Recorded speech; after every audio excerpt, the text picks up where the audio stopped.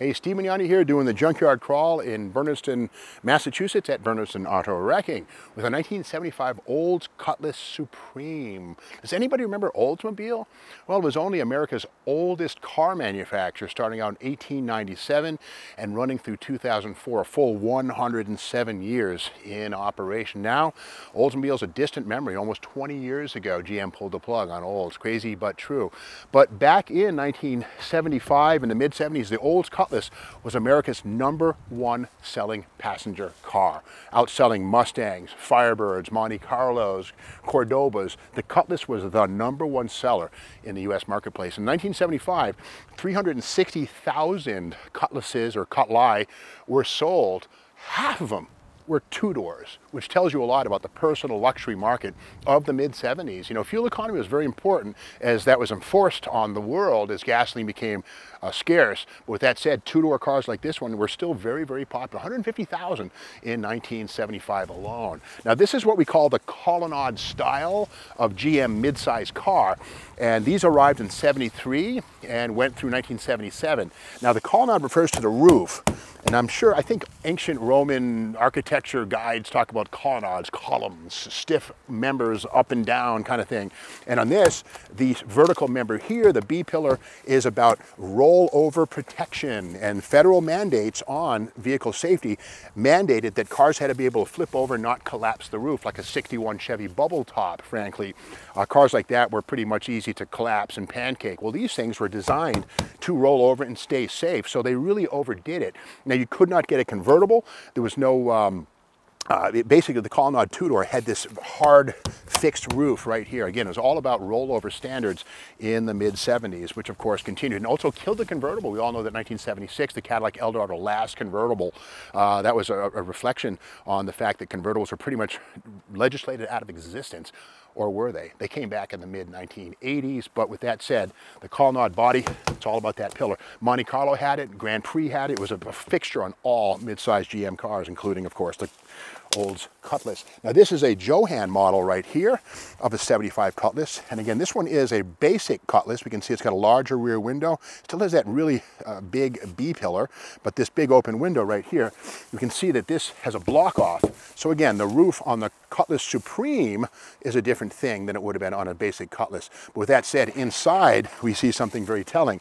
Now, this is a simplified model, but we can see that the Oldsmobile differentiated itself from its siblings over at Pontiac and Chevrolet and Buick with these sort of sculpted quarter panels, and underneath 1975 first year for a catalytic converter.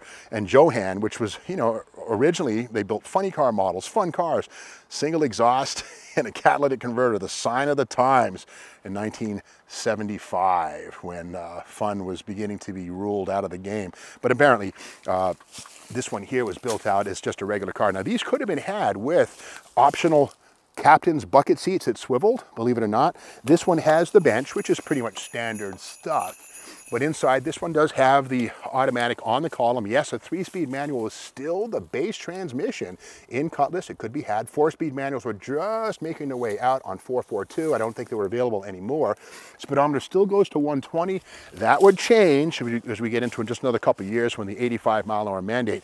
And look at this interesting little device here. This is a block-off plate here for some option that wasn't. So we have a stamped metal plate that looks like wood with the Olds Delta on it. That's a block-off plate for something that was not ordered. Perhaps air conditioning, not sure. But again, this one here is a pretty typical car. And keep in mind too that the Cutlass Salon came with, Supreme, excuse me, came with this little marking right here, this little fake vent, which doesn't stay on too well. But again, this would have said Supreme as opposed to a basic Cutlass. Now, under the hood of the Supreme is going to be one engine, the base engine, I should say, the 350. A regular Cutlass could still be had with an inline-6, courtesy of Chevrolet. But this one here has the 350, and we can see it here, the 4-barrel standard fare.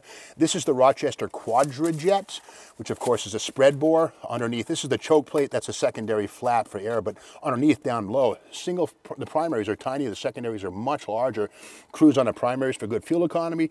Meanwhile, the wide open secondaries give you the power you need when you got to pass somebody. But again, standard cold air induction right here. This little tube here draws air from inside that bell mouth right there. and into the air cleaner by way of a flexible hose. So back in the 60s, that would have been called W30, outside air induction. Well, here it is, standard fare. Again, cold air is denser air, better efficiency, better power, and it's better for fuel economy and power. Now keep in mind too that 1975 was the final year for round headlights, but we see here second year for really extreme extended bumpers with the shock absorbers and these fallout panels here. In fact, the grills are designed to give with the bumper so that they spring right back in a low-speed impact. But again, not pretty, but the age of the railroad-type bumper was beginning right here. Now let's go back to 1973, and this is the beginning of the colonnade body style. Again, we see it right here. This is the Olds full line, the Omega Nova-based car, the mid-size Cutlass, Cutlass Supreme, and again, we see the Cutlass Supreme has that exotic roof line right there. Same basic stiff, you know, vertical upright there to keep it from rolling over. Delta 88s, 98s, and of course the Tornado at the top. So a full line car maker, Oldsmobile. We knew you well. Who knew that in 2004, what, 31 years later, Olds would be gone with the wind. But inside here we see the brand new Supreme. Again, this is 1973, but similar beast to what we're looking at right now. But and we see on the right here it says, dramatically nude colonnade hardtop styling in both coupe and sedan models now makes Cutlass Supreme more of a little limousine in many ways, except in price. And interesting to see that that was basically a way of satisfying government rollover standards and making sure they were compliant. Now, in 1978, we know that GM's downsizing thing came on strong, and this is the downsized Cutlass that we eventually got not stuck with, but the big ones here, 1973 to 77. And we can see right here in 1978, this catalog, a changing world. It changes constantly. And it says here in the middle, new fuel economy. Compared to other cars in its class, EPA fuel economy estimates for Cutlass have been good in the past. Good enough, in fact, to help Cutlass become America's best-selling mid-sized car. And it is true. And it's interesting too, we have Michelangelo's or Leonardo da Vinci's, because he's been neutered, just like the Oldsmobile cars. We can see there's nothing going on, whatever. But yeah, so like the cars, 2 strikes, no balls, or whatever they say in the baseball. With that said, this would have had a catalytic converter for the first time in 1975. The race was on to not have horsepower under the hood. But again, still very, very successful cars. Like 150,000 of these things were built in 1975. 2 doors, 360 total. So the 2-door was just about as popular as the 4-door.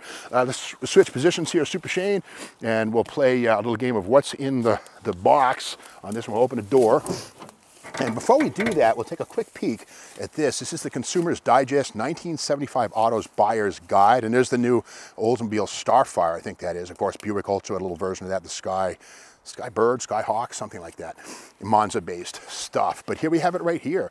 The Olds Cutlass, and it was the All-American Best Buy. General Motors Best Buy, yup.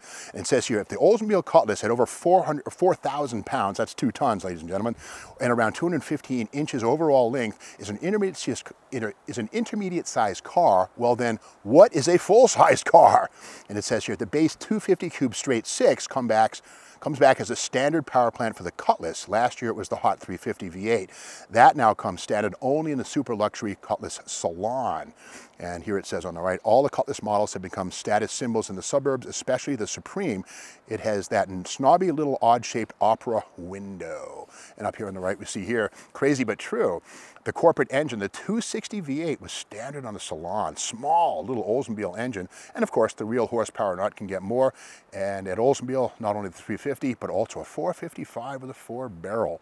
And it says here on the right, for its price, the Cutlass remains one of the world's greatest car values. And with a catalytic converter and electronic ignition, it once again becomes a fairly economical car with 12 or 17 to 22 miles per gallon, probably with an egg under the gas pedal. But again, you know, Oldsmobile now gone, but again, very, very popular car. #1 selling passenger car in the mid-1970s, the Old Cutlass. Okay, let's get down to what's in the box, the glove box that is. And okay, we have here, the owner's manual, 1975 Olds Cutlass owner's manual. And sometimes these have cool stuff in the back, like certicards, specifications for the car. There's that catalytic converter. And they describe, of course, the pellets inside of it. And what that does, basically, it reheats the exhaust gas after it exits the engine to help to further burn off unburned hydrocarbons to clean up the tailpipe emissions. Town of Gill Annual Report, 1978. Look at this, 1978. So somebody 3 years in was a member of the town fathers, the town clerk, perhaps. The town clerk, do not remove. Uh-oh, we've got to bring this back after today. We're done shooting. Can't have that. And here we have a little scrapbook. Yeah. Oh, here's a little, okay, oh, journeyman gas fitter's license for Edward Smith. Way back when. Interesting. I guess you had to be registered to pass gas. And, oh, is this a wallet? Oh, okay, I've never encountered this. Handcuffs? Okay, Mr. Smith, you're a kinky lad. Yeah, you never know what you're gonna find in the box. Okay, well, I guess we'll quit while we're ahead. And that's the story of the 1975 Olds Cutlass Supreme. Once America's #1 selling car for the 20th time in this video. And if you like this video, be sure to subscribe to the Steve Maggs YouTube channel. Give us a like, share it with your friends, and be sure to ring the bell so that you're aware of the next video. And that's tomorrow morning.